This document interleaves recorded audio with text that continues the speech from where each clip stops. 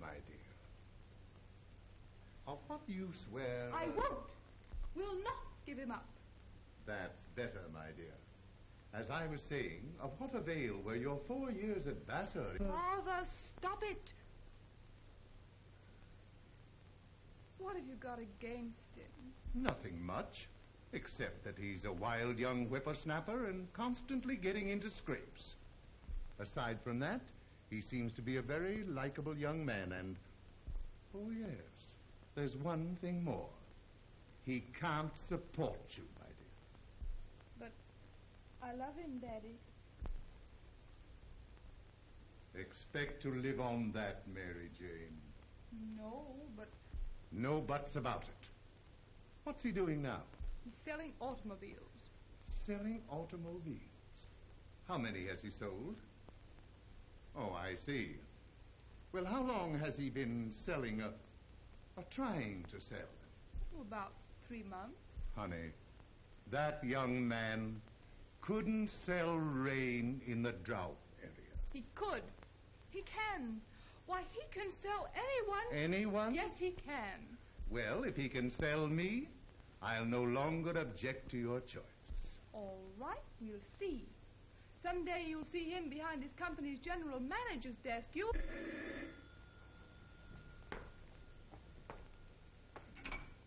Yes.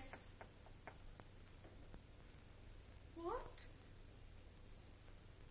Where? If that young man doesn't cut out his pranks, you'll see him behind something else.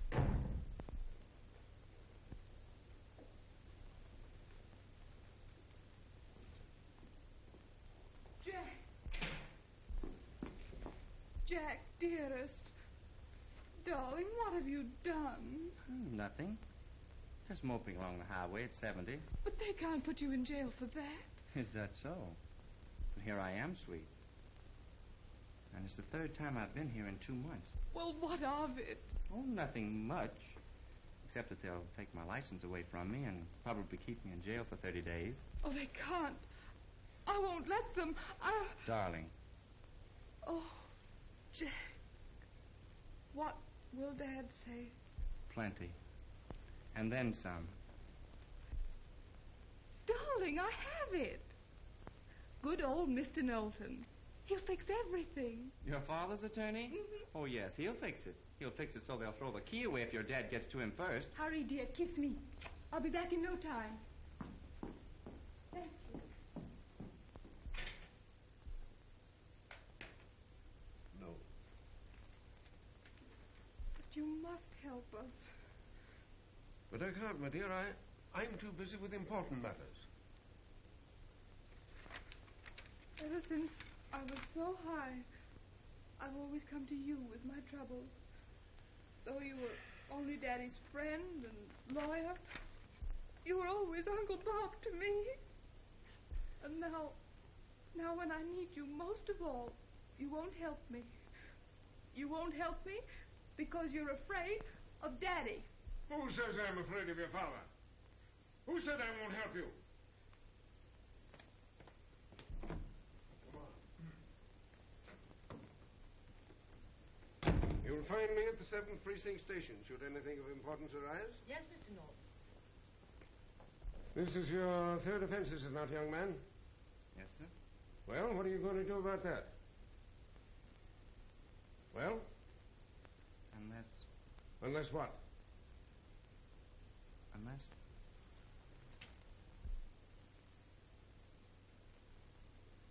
See, Judge, I was only doing 35. 60 days. Where you can't be wrecked. Next case. People versus John Rocco. Reckless driving. Are you guilty or not guilty? Well, I have a good excuse, Your Honor. You see... Tell it to me when you get out in 30 days. People versus John Wade. Reckless driving. 3rd offense. Your Honor, my client desires a trial by jury. Granted. Thank you. Good morning, Mr. Clark. Oh, good morning. Mr. Norton isn't in just now. Oh, playing golf as usual. Just when I need him most, I suppose. No, he's in court. You'll find him at the 7th precinct if it's important. It is. I'll look for him there. Thank you. Do you own a car, Mr. Brown? I'll say I own a car. It ain't been running so good since a week ago Sunday. But Wednesday, no, it was Tuesday, I had the carburetor fixed. And oh boy, does she go now. You see, Accepted. Accepted, Your Honor. Michael Donovan. Michael Donovan. Here, sir, here. Good morning, Your Honor. Good morning. Mr. Donovan, do you own a car? I do that, sir. Ever been arrested for speeding? Thank you, sir, thank you. Sure, if that old car of mine could go fast enough for that, I'd be that proud. I'd be before your reverence this minute, sir. Objection. The defendant, John Wade, is charged with reckless driving. You may proceed. I call Officer Crane, my witness and complainant.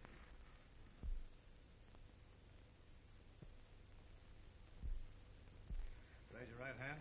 Swear to tell the truth, the whole truth, and nothing but the truth? I do. Take the stand. Officer Crane, will you tell us just what happened? I'm at the corner of Duane and 9th, waiting for some wise guy to come along when he blows by like a streak. I blows my whistle and lights out after him. I give her the gas and follow him for about 10 blocks and can't catch him. It's 2 miles before I gets him. How fast was he going, officer? 70 or better. Your witness.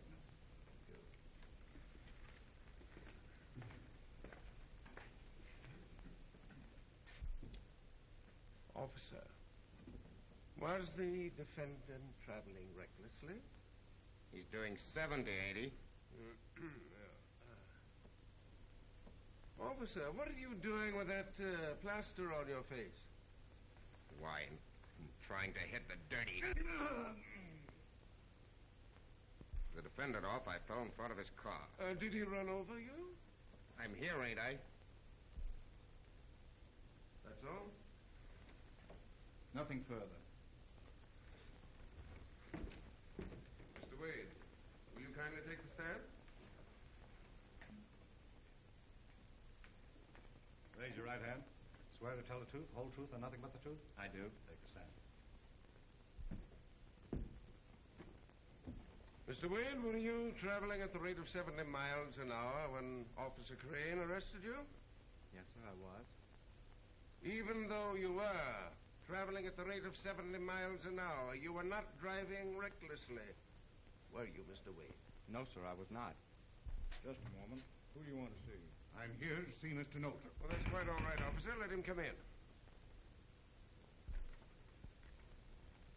Any further questions, Mr. Harmon?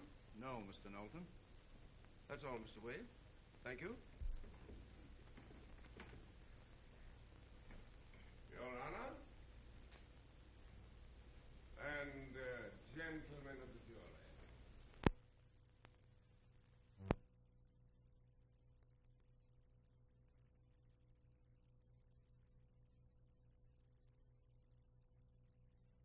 May I state most emphatically that the old gray mare ain't what she used to be? No, sir. She's a whole lot better. I make this remark, gentlemen, to emphasize the fact that progress marches on.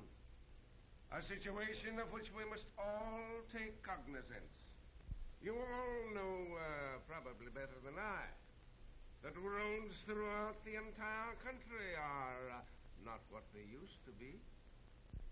And you gentlemen are justly proud of the beautiful highways. Some of them are 8 lanes wide, which grace our glorious state.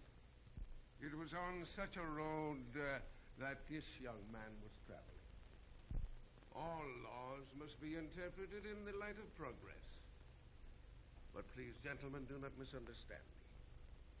The evidence the defense has offered in this case is not based on any apology for recklessness. Laws and customs change. And sometimes it is indeed difficult for the letter and interpretation of the law to keep step with the progress that our noble modern civilization is making. Not only have roads improved, but cars that travel on those roads have improved. This is a day when modern cars can travel in safety at speeds that once were impossible. Gentlemen, is it unsafe to travel along an uncongested highway at a speed of 70 miles an hour in a car that can do all day 80 or 85 and upwards? Well, what happens if he hits a bad spot or has a blowout? We travel on improved highways today. But, gentlemen, even though an obstruction had lain upon the road, it would not have presented any danger because, as we have shown, his car was equipped with the most modern devices for lifting a wheel over such an obstruction. And even though a front tire blowout had occurred, owing to the wheel's construction, it would not have endangered the defendant or anybody else. Was he reckless, gentlemen? When we consider that he, along with other drivers of most modern cars, is protected by bodies of solid steel with turret tops. Gentlemen, this officer has told us that he fell before the defendant's car. I firmly believe that when we consider the testimony as to how it happened, that you will agree with me that he should rightfully be considered the defendant in this case and charged with recklessness, if any. Gentlemen, this officer has confessed that he was stealthily concealed behind the shrubbery along the parkway, in hiding, ready to pounce upon any unsuspecting victim that might happen by. The defendant came along in perfect control of his car, though admittedly driving rapidly. Gentlemen, can you see the look of joy on Officer Crane's face as he mounts his motorcycle and takes after the victim?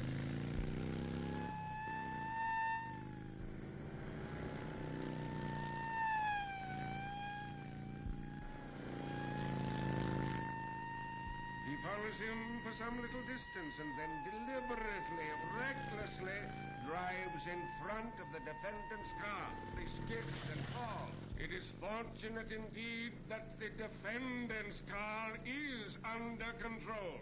But is Officer Crane grateful? No, gentlemen, I think I may say with perfect assurance, he is not. And finally, gentlemen, it is not too much for me to say that all charges of recklessness which have been brought before you have been wiped out by the safety which the defendant has demonstrated in the power, speed, safe construction, and control of the defendant's car when he saved the life of Officer Crane, that he might come here as a living witness to the safety of the defendant's manner of driving. Safety is the purpose of the law. And the question of whether the young defendant was proceeding with recklessness in one hand and safety in the other should form the basis of your verdict in this case. With due regard to his honor and the law which prohibits reckless driving. Safety, gentlemen. I repeat, safety. I thank you. Gentlemen, the defendant in this case is charged with reckless driving. In the usual course of events, the testimony would be presented to you for your consideration. However, in this case, I am constrained to follow a different proceeding because the testimony is beyond dispute. Outside of city, town, or corporate limits, there is no definite speed limit in this state. Therefore, it must be definitely proved that the defendant was driving recklessly. The only testimony as to recklessness was that he was driving at the rate of 70 miles per hour. But the testimony also shows, however, that the defendant was driving a car of modern make, equipped with each of the most advanced features of safety and control. The presence of Officer Crane in this courtroom today is sufficient evidence and counteracts any charge of recklessness made against the defendant. It appears that under the circumstances, there's no competent proof of recklessness. Therefore, you members of the jury are dismissed. I wish to thank you for your attention. And the defendant is discharged. Oh, Mr. Lowe.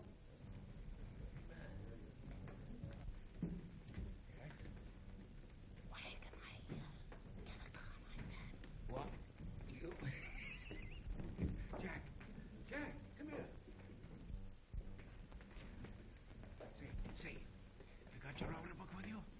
Yes. The judge wants to do a little business with you. Yeah. Are you sold, Dad?